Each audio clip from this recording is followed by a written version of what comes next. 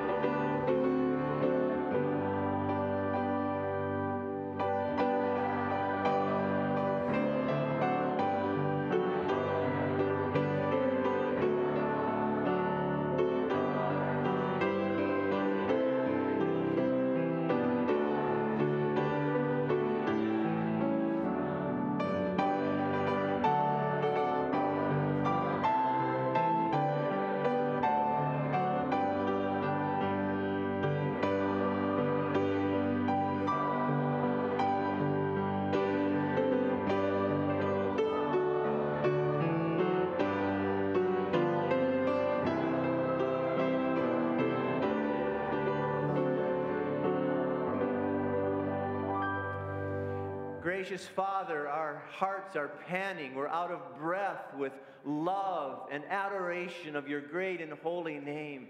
To sing your praises in the company of your people, to know that the angels of glory observe our witness, and to know most of all that you receive our praises through Jesus Christ. Oh Lord, it's more than we can endure. It is a foretaste. It is a pleasing sweetness to worship you, to let our soul soar heavenward in the name of Jesus Christ by the powerful agency of the Holy Spirit. Oh God, come and smile upon our congregation. Teach us, instruct us, lead us, and guide us. Be our faithful and true witness here in the house of God tonight. Thank you for gathering us together, whatever state or mood our soul and heart may be in. May your Spirit minister what is appropriate to our need this night. In your name we pray, amen. Let's greet one another in Jesus' name.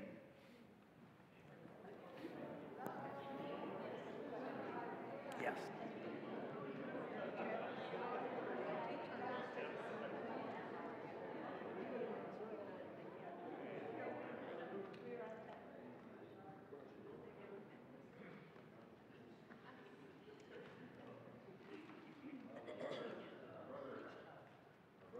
And I have been singing "He, the Pearly Gates Will Open" several times over the last number of years. We've sang it first at our father's funeral. It was one of his favorite songs. And so we've done it a number of times over the years since then, and you folks keep asking for it to come back again. So we're here again. And we enjoy singing together. I was just thinking while we were singing down there that what a blessing it is for us to get to sing together. And someday we won't be able to do that, but until we get to the pearly gates, then we'll sing together again. But while we can sing together, we're going to sing together. So listen to "He, the Pearly Gates Will Open."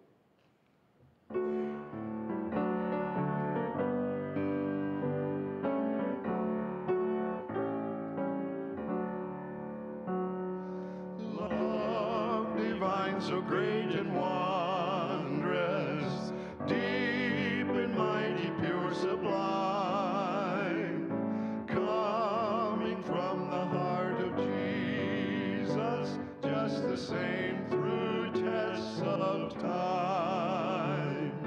He, the pearly gates will open, so that I may enter in.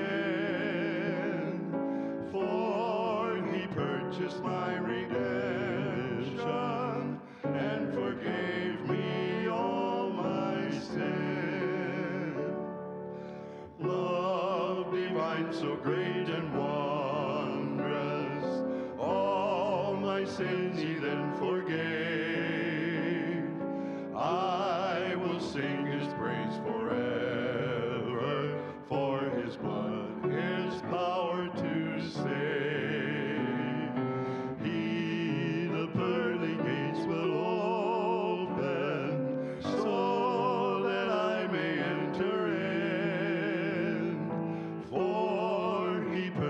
My redemption and forgave me all my sin. In life's eventide at twilight, at his door I'll knock and wait. By the precious love of Jesus, I shall enter heaven's gate. The pearly gates will open, so that I may enter in. For he purchased my redemption and forgave me all my sin.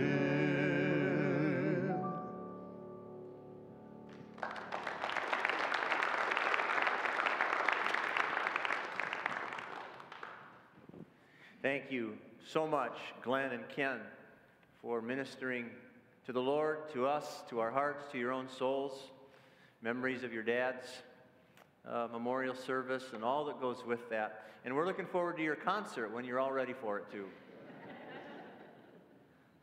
Let's pray together. No, Heidelberg. Let's look at the catechism. Some good stuff here. 46 through 49.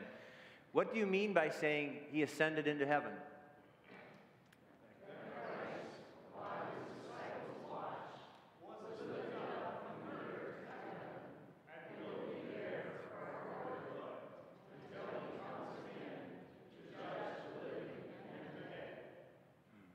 But isn't Christ with us until the end of the world as he promised us?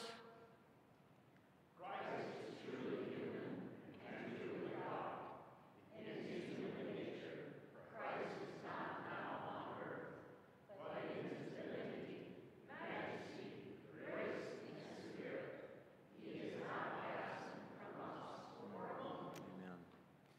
If his humanity is not present wherever his divinity is, then aren't the two natures of Christ separated from each other?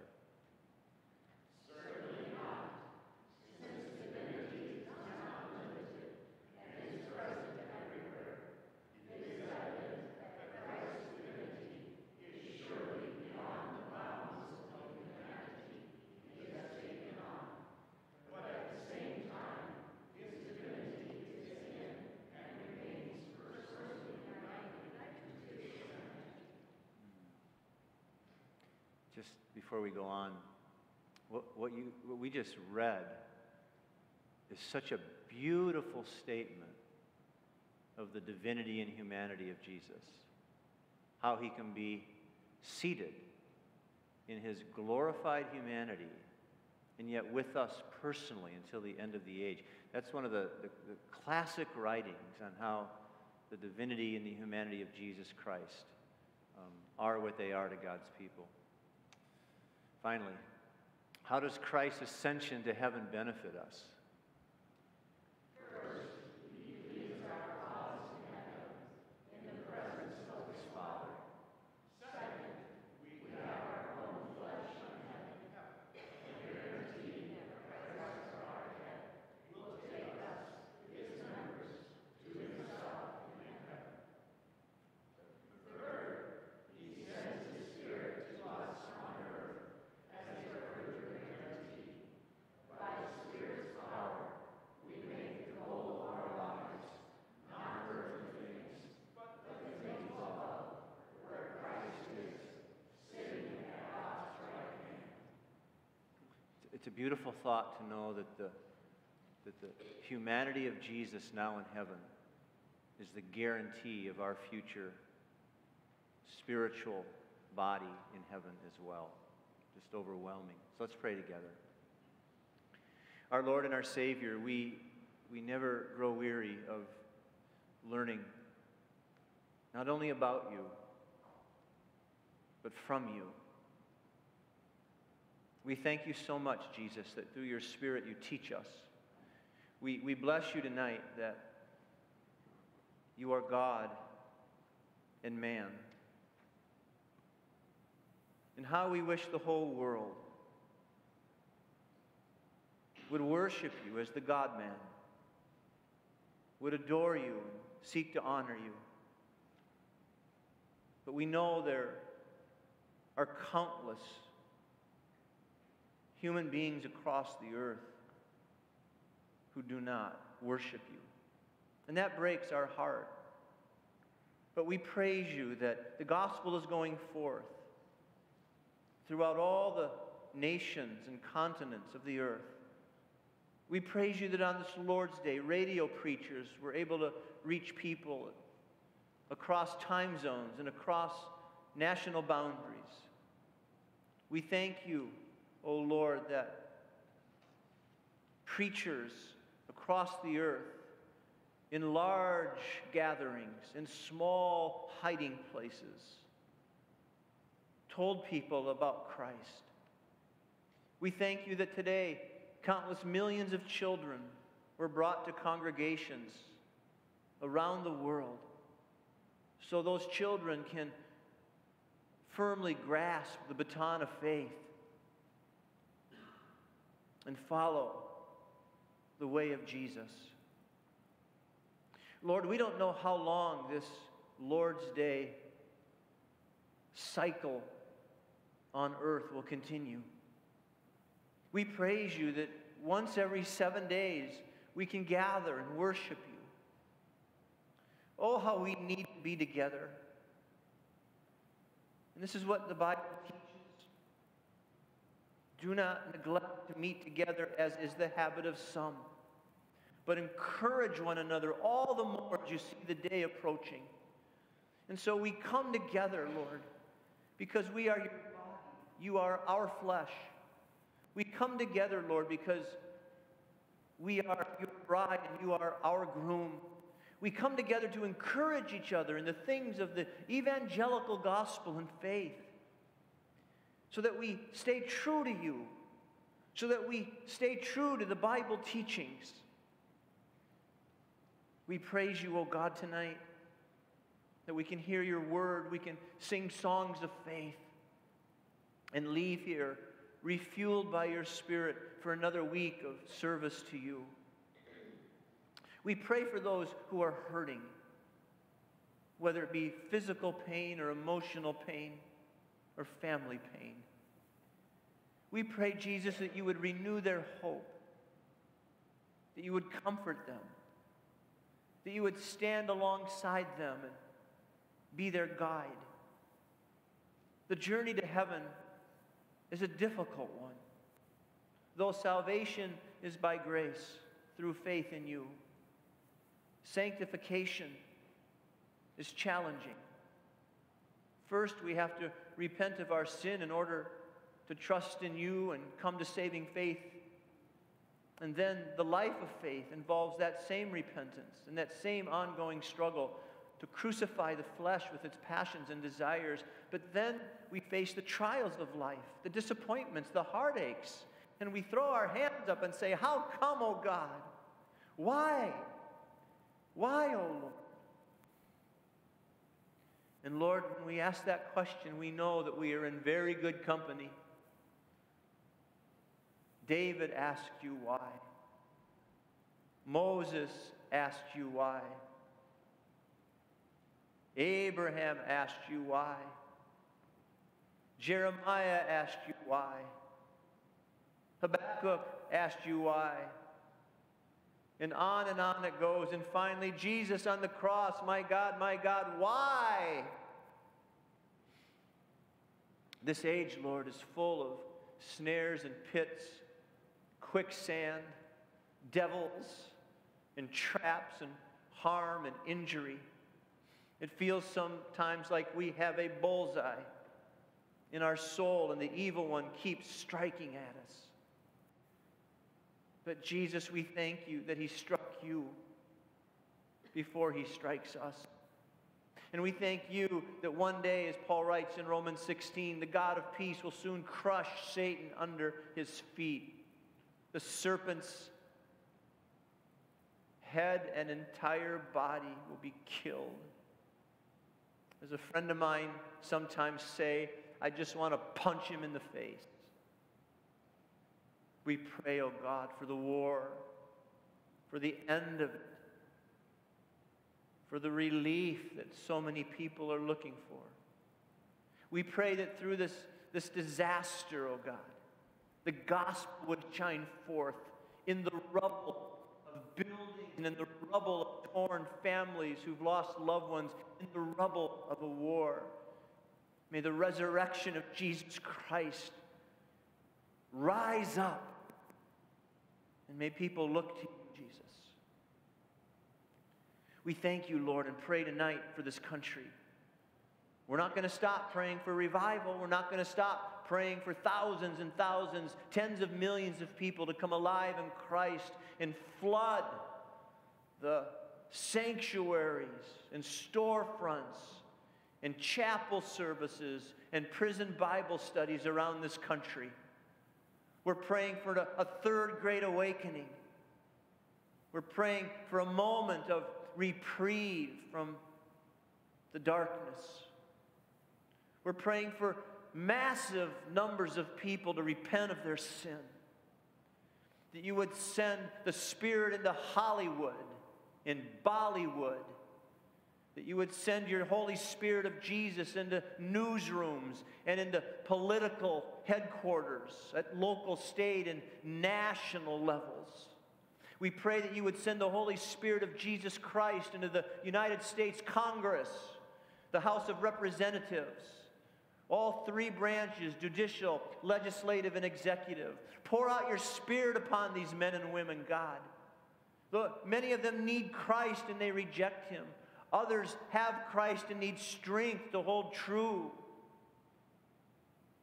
to you and to the truth as you design this universe and world. We pray, O God, that all that we do and say would be done in love, that we would speak the truth in love, that we would call people to repent in love. We pray, O Jesus, that people would get ready, because we can hear the white horse beginning to hoof the soft, golden streets of heaven. We can hear him snort. We can see his tail rising up as you put your feet near and upon that horse as you mount it, Jesus. The Bible says that you will return on a white horse. What a beautiful figure. A champion's horse, the victor's horse, the king's horse. And no wonder you have written on your thigh a name, King of Kings and Lord of Lords. And we want people to bow now before they're forced to bow then, O God. Humble the proud. Humble the pompous pride of humanity. May we bow with a towel and a bowl of water and wash people's feet just like you did, Jesus. May your name, the name above all names, resound throughout the earth. We love you, Lord. And we pray tonight that you would continue to be the solid rock upon which we stand, now and forevermore through Christ. Amen. And with that, let's stand and sing hymn 404, The Solid Rock.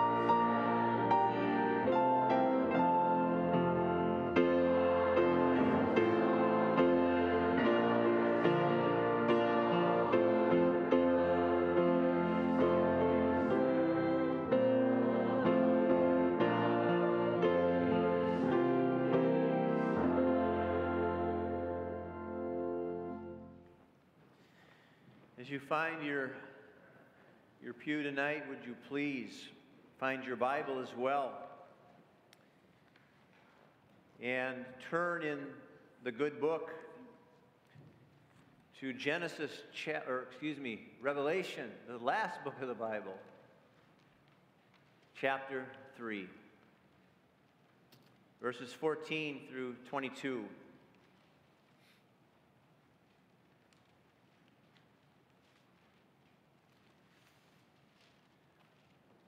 The title of this evening's message is Jesus Speaks to Churches That Are Lukewarm. And so we want to explore this tonight. And let me begin with verse 14, chapter 3. And to the angel of the church in Laodicea write, the words of the Amen, the faithful and true witness, the beginning of God's creation. I know your works. You are neither cold nor hot. Would that you were either cold or hot. So because you are lukewarm and neither hot nor cold, I will spit you out of my mouth. For you say, I am rich, I have prospered, and I need nothing, not realizing that you are wretched, pitiable, poor, blind, and naked. I counsel you to buy from me gold refined by fire, so that you may be rich, and white garments, so that you may clothe yourself, and the shame of your nakedness may not be seen, and salve to anoint your eyes, so that you may see. Those whom I love, I reprove and discipline. So be zealous and repent. Behold, I stand at the door and knock. If anyone hears my voice and opens the door, I will come into him and eat with him, and he with me. The one who conquers, I will grant him to sit with me on my throne, as I also conquered and sat down with my Father on his throne. He who has an ear, let him hear what the Spirit says to the churches. This is the word of the Lord. Thanks be to God. Let's pray. O faithful and true Jesus, as you speak to us,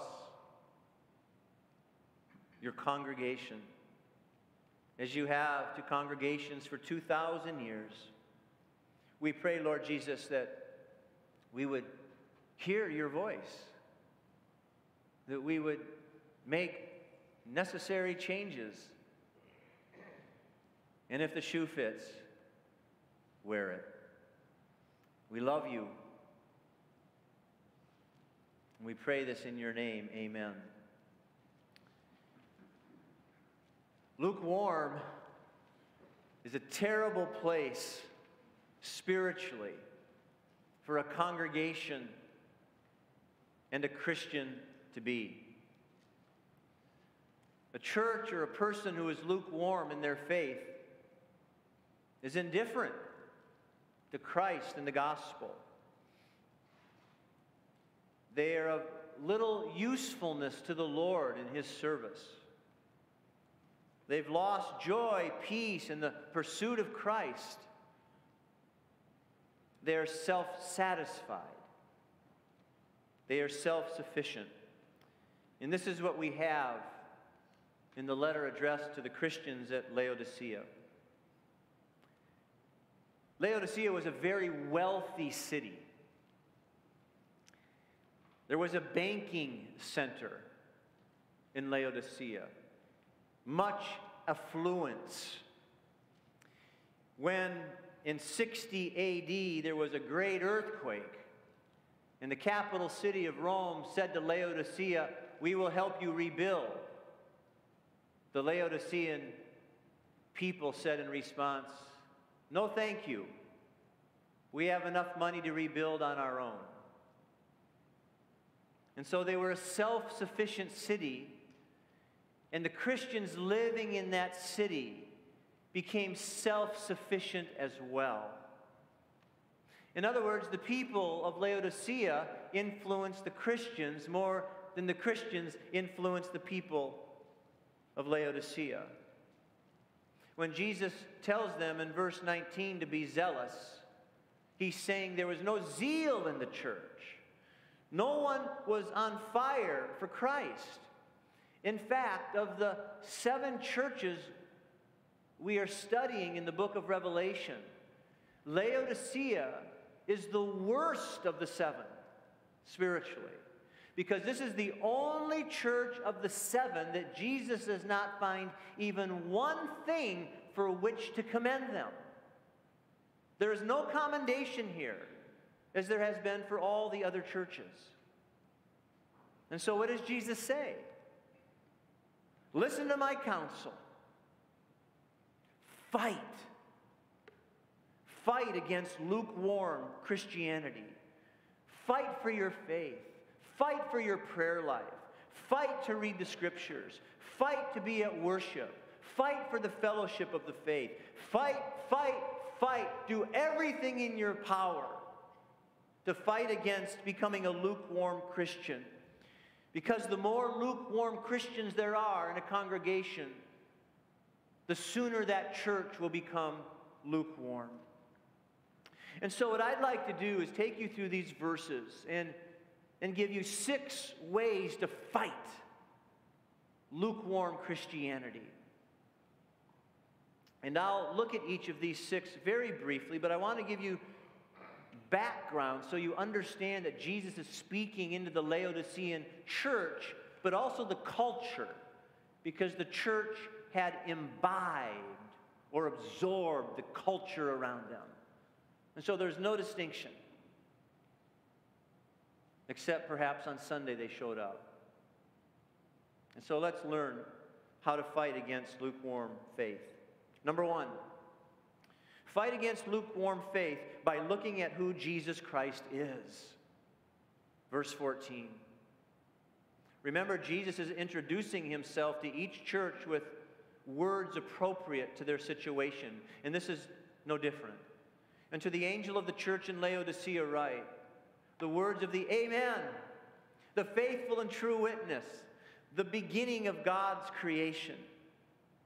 Christ addresses them by telling them to look at the one they are called to serve and worship. And so, friends, number 1, fight against lukewarm faith by looking at who Jesus Christ is. Look at whom we are called to serve and worship. Jesus calls himself the Amen. The Amen of Old Testament promises. The Amen of salvation. The Amen of hope. The Amen of joy. The one who is true and absolute in all his ways. I am the Amen. I am the first and the last, the beginning and the end. And he calls himself the faithful and true witness. Oh, he was on earth. The one who is faithful to his calling, faithful to the Father's will, and true in everything he said and did. And then he says he's the beginning of God's creation. The word beginning there doesn't mean that Jesus was the first of many. It means the beginning cause, the first cause of creation. Jesus is saying, I am the origin of creation. There would be no creation if it were not for me. And now he says this, do you see who I am? How can you be lukewarm in light of the truth that I am your Amen, your true witness in the beginning of creation? What a high privilege. Is there any higher privilege in all of existence than to love and serve and follow Jesus Christ, who is the Amen, faithful and true witness in the beginning of God's creation. I know not one. Keep looking at who Jesus is to fight against lukewarm faith. Leonard Ravenhill, a pastor and evangelist, once said, "The church has many organizers, but few agonizers. Many who pay, but few who pray. Many resters, but few wrestlers. Many who are enterprising, but few who are interceding. People who are not praying and praying." The secret of praying is praying in secret. A worldly Christian will stop praying, and a praying Christian will stop worldliness. Tithes may build a church, but tears will give it life. That is the difference between the modern church and the early church. In the matter of effective praying, never have so many left so much to so few. Brethren, let us pray, he says. Look at who Jesus is. You know, where are the agonizers in the church today? Where are the tears of grief over how the church is dwindling throughout the land and even in our own congregations? We need praying people. And if we're lukewarm, we won't pray. It is a prayer meeting a sign of a congregation? Is church attendance the sign of lukewarm or red-hot congregations? Number two, we fight against lukewarm faith.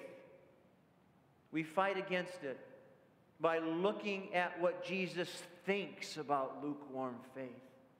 It's one thing to look at who Jesus is. It's another thing to look at what Jesus thinks about lukewarm faith in verses 15 and 16. Now, these are classic words that you've heard before. Let's look at them briefly. I know your works. You are neither cold nor hot. Would that you were either cold or hot. So because you are lukewarm and neither hot nor cold, I will spit you out of my mouth. They were neither cold nor hot. They were lukewarm. And Jesus tells them, you are distasteful to me. You nauseate me. You see, the water that came from a city some miles away was lukewarm when it arrived. And it had some calcium in it. And people who drank it would vomit.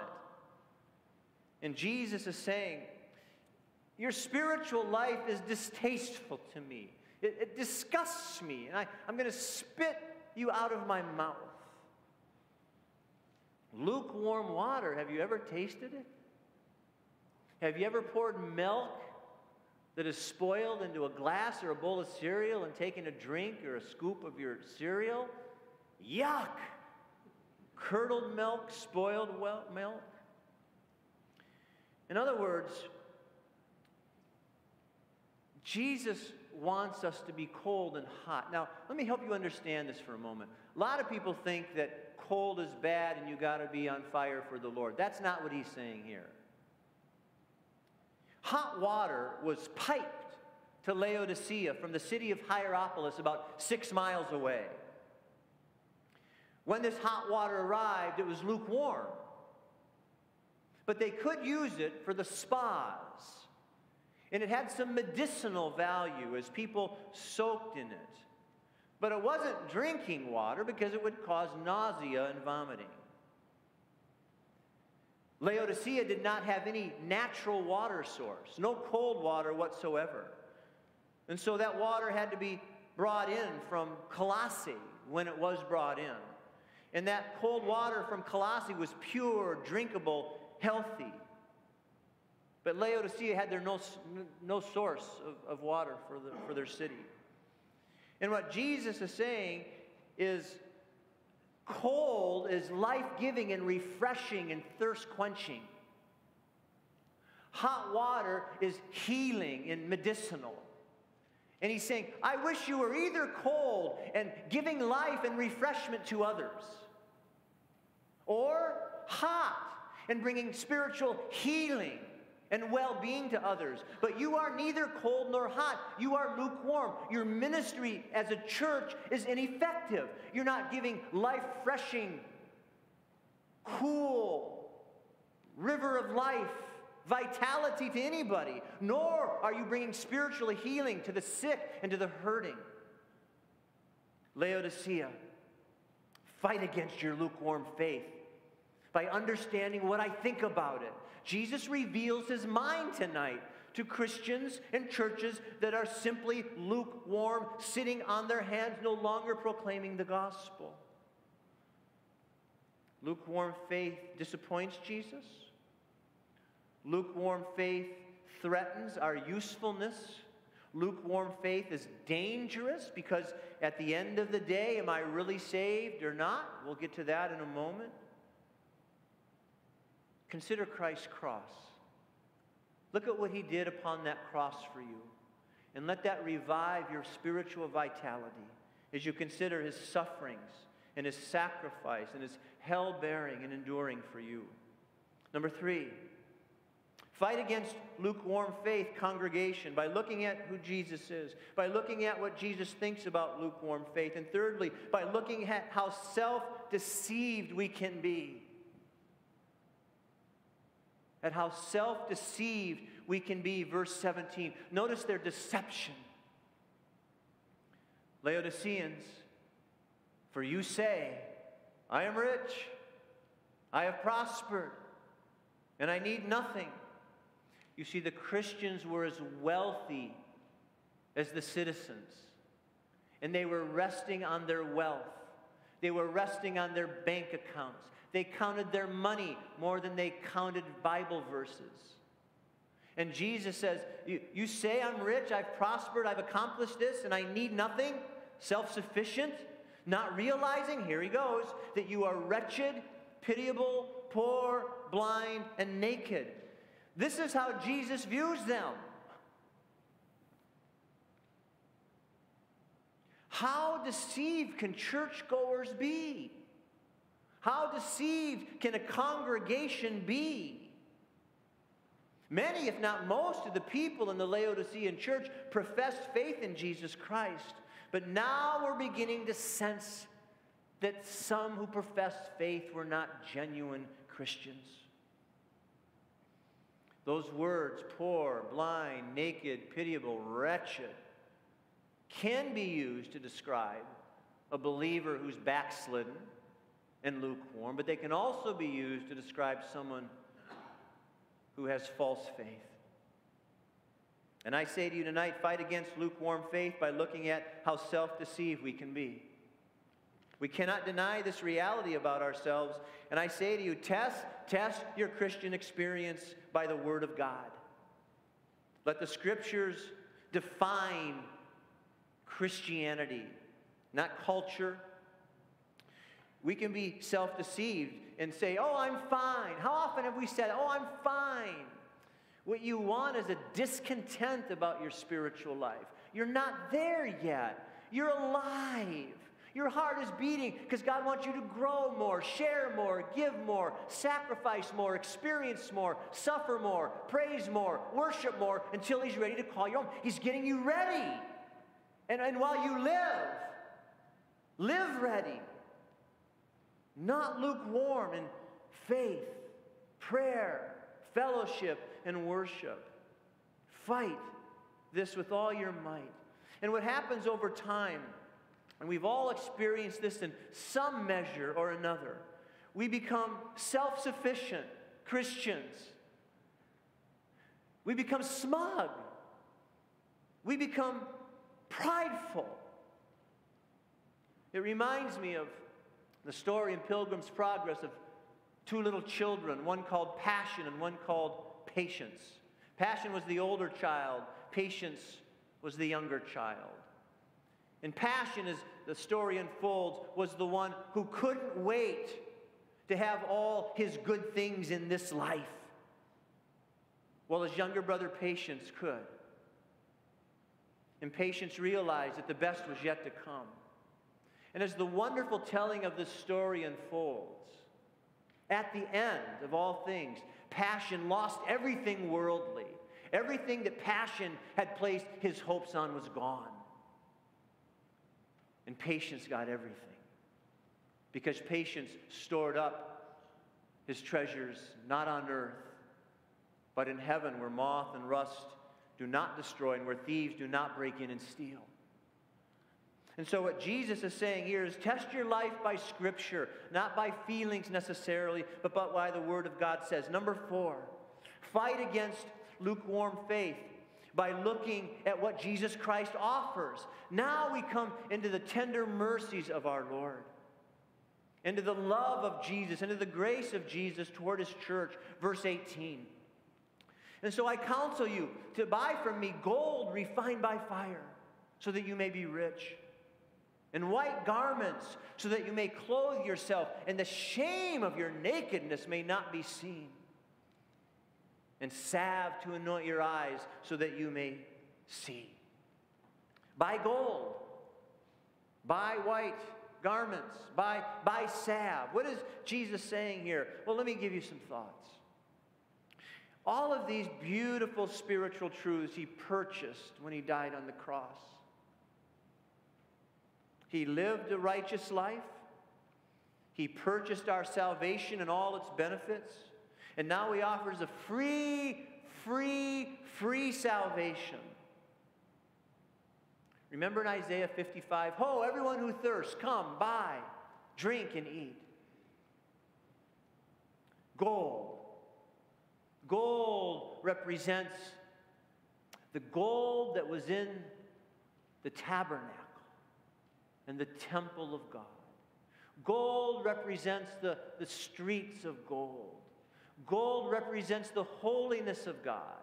Gold represents the holiness that God works in the heart of a believer. Gold represents the temple of God, the worship of God we will enjoy forever and ever. God is holy. He wants us to be holy as He is holy. And He's saying to the Laodiceans, come to me for the gold, for the holiness you need in life, because you can find it nowhere else. Then you will be true rich. Do you know that? That a holy life, a life of righteousness and obedience to the Lord according to Scripture, is a rich life. And sin in unrighteousness is not only a sick life, but a very poor, impoverished life. That's what Jesus is saying. Come to me and buy the life that you were made to have as a professing Christian, a holy life. Notice what else He says. White garments. Buy from me white garments, so that you may clothe yourself, and the shame of your nakedness may not be seen. Now, in this rich city of Laodicea, there is a beautiful wool industry. And this beautiful soft wool that was produced in Laodicea was used to bring together beautiful garments. And Jesus is alluding to the wool industry at Laodicea. And He's saying, come and buy white garments. What is this? What is the white garment that only Jesus Christ can manufacture?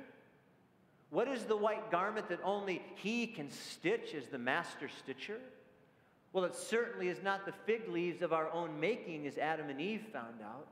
No, the white garment that Jesus Christ has prepared for every Christian is the perfect righteousness of His life. The righteousness that is ours by grace through faith in Jesus Christ. It represents our purity before the Lord. It represents our acceptance before the Lord. A white garment is not sullied with dirt. It's not sullied with corruption or oil or grease or anything. It's white, and Jesus has the power to make any sullied human being white. In fact, our desires can become whiter and whiter as we grow in our faith, so that we no longer long for the sin we once loved. And we flee from it till we get to the point where we say, God, I hate this sin in my heart. Help me to crucify it. We live in a generation where people are worshiping their desires. They're worshiping their feelings. And whatever I feel must be right and true, where that goes against the whole texture of the Bible. Do not trust your heart, it will mislead you. The heart is deceitful above all things, says Jeremiah, and beyond any cure except the cross of the Lord Jesus Christ. So buy the white garment. Fight against lukewarm faith, friends, by looking at what Jesus Christ offers us. The gold of his eternal holy kingdom. The white garment of his perfect righteousness. And the salve to give us eyesight. Now there was a medical school in Laodicea. And they specialized in ophthalmology and eye diseases. So Jesus is again using another cultural understanding of the city. And he's saying, it doesn't matter, in one sense, whether you can see with your eyes or not. I want you to come to me, the true physician of spiritual sight. You need the salve of the Holy Spirit, the salve of spiritual enlightenment, that you might truly see what I want you to see. Would you rather see the sunset and sunrise with your physical eyes, or would you rather see the King of Glory forever in your spiritual vision? That's what Jesus is asking. Ask him for gold and the white garment and the salve. And will you take him up on his offer? That's the question before you tonight. These are things that are found nowhere else but in the Lord Jesus Christ. Fifth, fight against lukewarm faith by looking at how much Jesus Christ loves his church. Now the bowels of compassion, the splanknos in the Greek, the overflowing of his compassion now comes through in 19 and 20. Those whom I love this church. I reprove and discipline. So be zealous and repent. Behold, here it is. I stand at the door. At the door and knock. If anyone hears my voice and opens the door, I will come into him and eat with him, and he with me. In other words, the Lord is pouring out his heart to this church whose light is about to go out for good. And he's saying, I love you. Do you hear me knocking? Open up that we might fellowship again with each other and your light might again blaze for my glory. You'll notice that he says in verse 19, I reprove my people. I'm sure you've experienced the reproval of Jesus before. He chastises, he disciplines, because I love you. I mean, what parent would not discipline their children? What parent would not enforce the rules that the parents lay down and let their child do anything they want? That's not love. Children, sooner or later, discover that the discipline of their parents is one of the greatest signs of their love for them, along with the love of the parents for each other, which the kids pick up on. Oh, how Christ loves his church. And Christ sees our spiritual state tonight as nobody else can. And I say to you, fight against lukewarm faith by looking at how much Jesus Christ loves his church. I mean, his love is zealous enough to discipline us and to call us to repent. And if you need to repent tonight of lukewarm faith in all its dimensions, you've neglected your prayer life, you've neglected Bible reading, you've been watching way too much television, you've been spending way too much time on your hobbies, you have left off guarding your lusts and letting your natural proclivity to sin run its course. You're not repenting. You're living with sin. You're not confessing. Tonight, Christ offers you this. Repent. Be zealous and repent. Why? Well, look. I stand at the door and knock. If anyone hears my voice and opens the door, I will come into him and eat with him and he with me. You know, Jesus stands patiently at the door of your heart tonight, knocking. And we can look at this in three different ways. First of all, Jesus is knocking at the door of congregations. Jesus was left outside the congregation of Laodicea. Oh, the people were there and they did their music and their fellowship and their coffee time, but Jesus was outside. And as he says to Laodicea, he says to many congregations today, many are closing their doors all the time and they don't hear. Jesus is standing outside. Are you going to let me in? Are you going to let me in? I'm knocking. I'm knocking. Are you going to let me in? Jesus knocks on the doors of congregational hearts. Jesus knocks at the door of the heart of an individual believer as well, you and me, when we're straying from Him, when we're sinning, when we're not living as we should, when a husband's not loving his wife as he should, or a wife's not loving her husband as she should. Jesus knocks at the door of our heart. When we're lazy, He knocks. When we're indifferent to Him, He knocks. When we're using swear words or cuss words, He knocks. When we're viewing what we shouldn't view, He knocks. I'm here. I want to be let in. Let me have the... It doesn't mean He's not in your heart as a Christian. It means He wants the fellowship. I'll come into you, and you with me will eat, will dine, will sup together and enjoy each other's company. And thirdly, Jesus knocks at the door of the heart of the lost sinner and says, I want to come into your life. Will you receive me? Will you let me come into your heart? And so, this is an invitation to open fellowship. When Jesus uses words like eat together, He's talking about fellowship. He's talking, I want to be in fellowship with you. And as a professing believer or a full-orbed Christian, mature in your faith, you know what it's like that when you're not confessing that sin right away, all of a sudden, as David says, the joy of the Lord begins to leave me. And sometimes God seems far away. But when we live in sin, God intentionally withdraws a sense of His presence so that we might go longing after Him again. In other words, Jesus is probably alluding to the Song of Solomon, chapter 5, verses 2 through 6. Let me share this with you. The Song of Solomon, chapter 5, verses 2 through 6. This may be where Jesus is coming from. She, the bride, says this, I slept, but my heart was awake. A sound, my beloved is knocking. And says, open to me, my sister, my love, my dove, my perfect one, for my head is wet with dew, my locks with the drops of the night.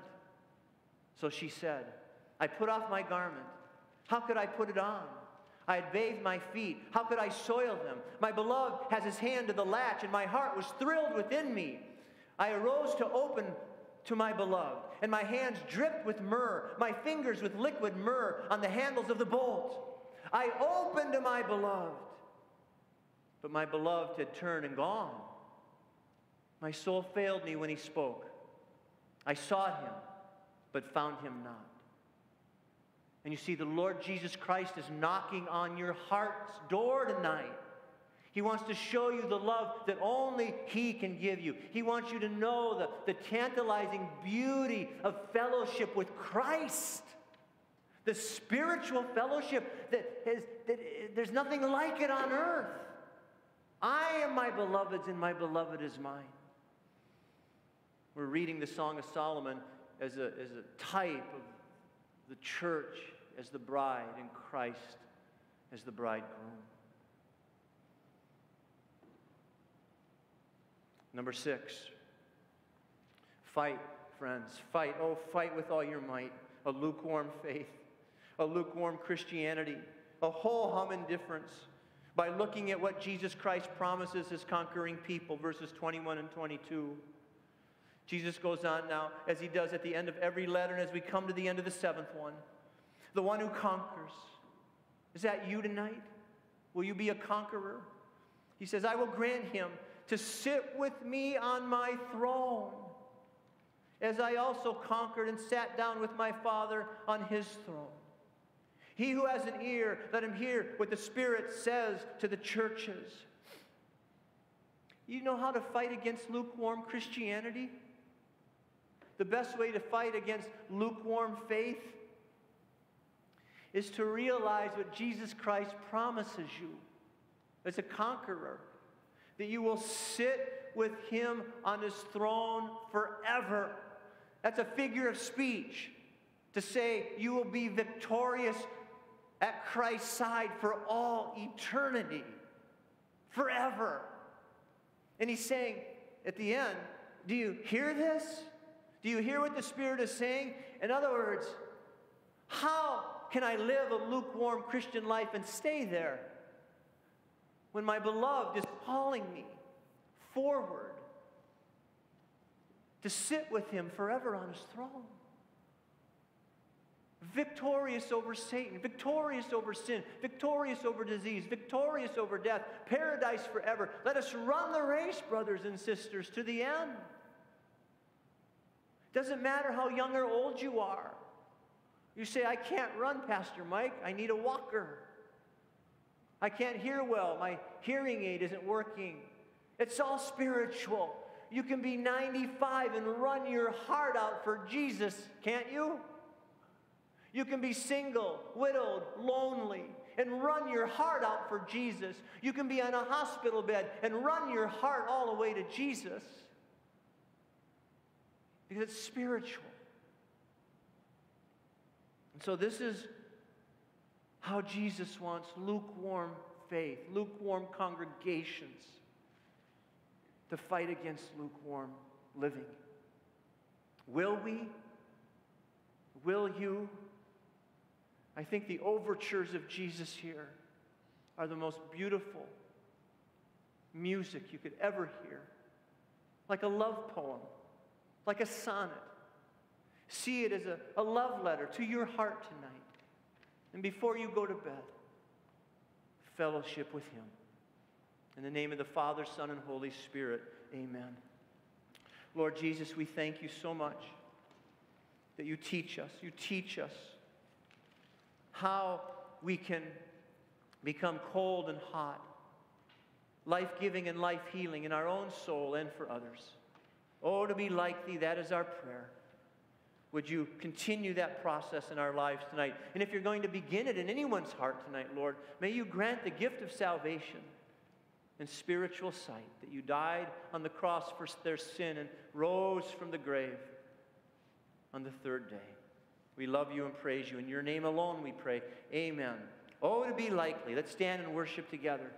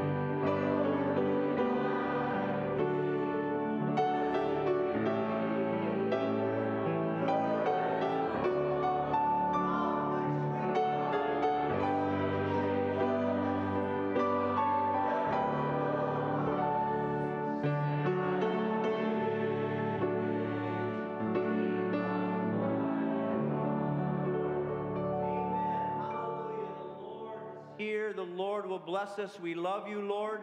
We give you our hearts tonight. We've been singing about you, hearing you speak to us. Now may your people go in peace. And over ISO Reformed Church, go in the strength and the power of the Holy Spirit, who can revive and refresh and renew and lead us to be zealous for our Lord as we are or again. In your name we pray, Lord. Amen. Go in peace.